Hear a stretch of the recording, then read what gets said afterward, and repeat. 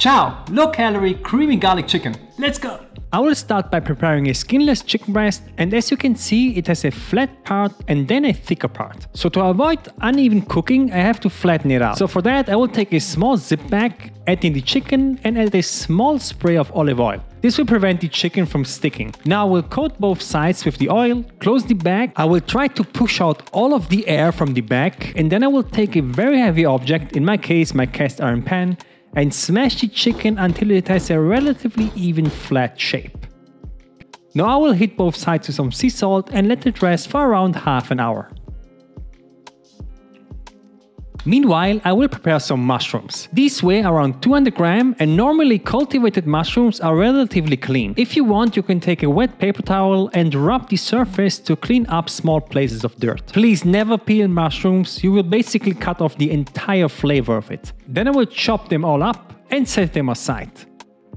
Now I love garlic and I will use 5 cloves and mince them. If you don't have a micrograter like me, you can simply smash the garlic with your knife and then chop them up. So I will give it first a light smash to remove the skin, don't forget to cut out the roots, and then crush them and chop them up.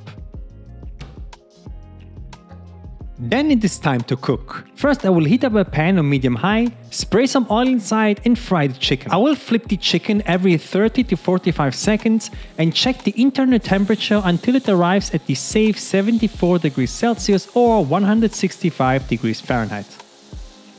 After that, remove the chicken from the pan and then I will add in the mushrooms. Now, the mushrooms need a little bit of time until they release most of their water and then they will start to get brown. This needs around 2 to 3 minutes. As soon as this happens, I will add in the minced garlic and fry them for around 30 seconds. Don't overcook the garlic or they will burn and become bitter. So now we'll start with the actual sauce. I try to add 150 grams of chicken stock, which is very low in calories.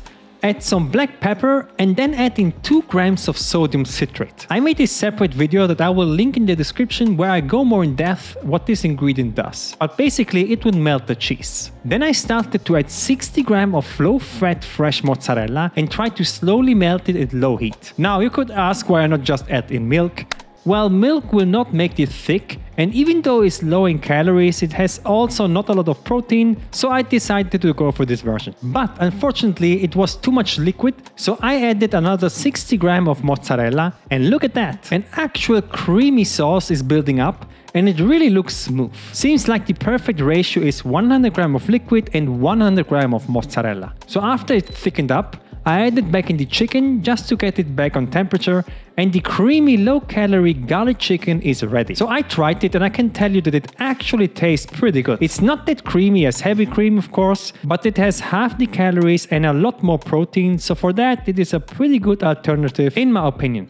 So you can make this now with rice, potatoes, pasta or also tons of vegetables. Now this particular recipe comes in with 432 calories, 15 grams of carbs, 16 grams of fat and 61 grams of protein. So if you enjoyed this video, I'm pretty sure you will like this playlist. I would appreciate a click on the like button and see you in the next video.